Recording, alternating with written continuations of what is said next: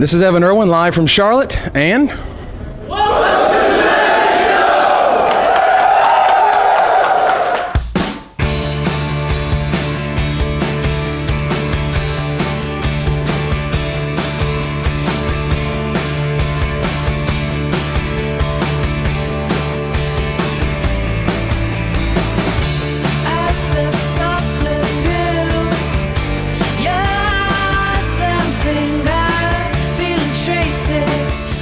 all right, I'm here with Benjamin Peebles-Mundy, who just finished a feature match from round 4. Benjamin, what deck are you playing today? The Revel Art combo deck. All right, and you feel that that's the best deck in the format? I can't say for certain, but I think that it is, and if it's not the best deck, it's at least very powerful. So. Okay. Why don't you step us through the first couple of games there? He said you guys mulliganed quite a bit. What seemed to be the swinging points of those games? Action into no lands, first game, into 2 islands, basically no gods. And then I, got lucky and drew 2 planes in a row, but he just played a turn 2 battle axe and just killed me instantly. Game 2, basically I was dead to all of his man lands, but there was this one turn where all I had was a Revel Arc, 2 mana up, and I was at 2 life. And if he attacked with all of his creatures, I would die. But I guess he was afraid of something, so he attacked with just his 2 man lands, and I had a momentary blink to live through the turn. And then I had Magus of the Moat, which he just didn't have any outs to. I had a lot of game 3, again, but I also had only 4 Revel Arcs.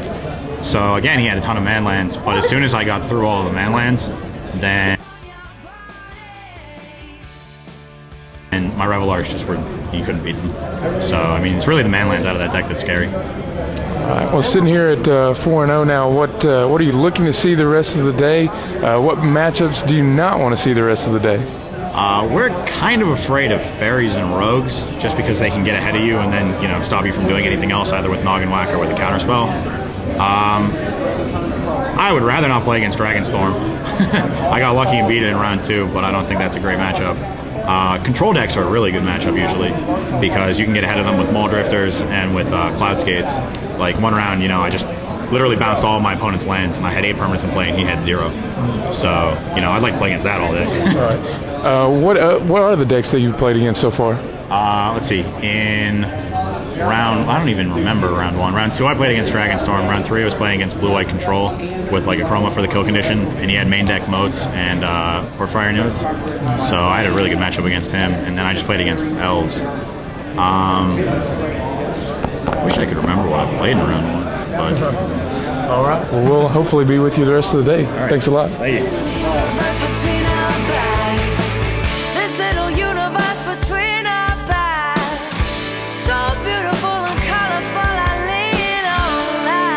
I took it down 2-1 against a blue-white Guile deck. That was the closest game so far of the day.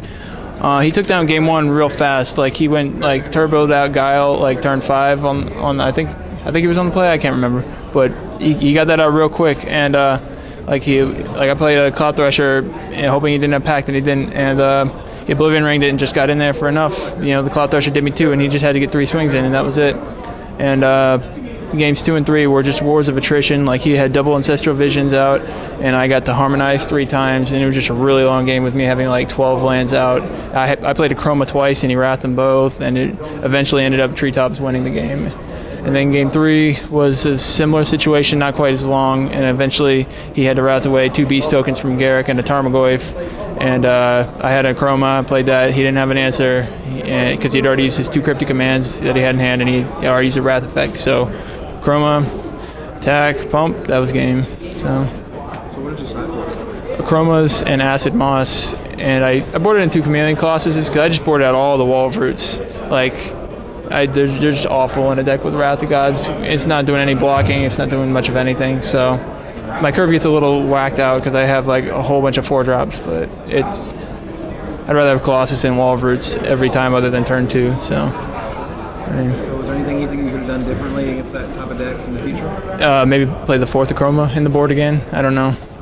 Because you lay that down, they have to have a Wrath effect, or it's pretty tough to win unless I can Cryptic Command it 3 times while swinging with Guile or something. Or it's pretty tough, but.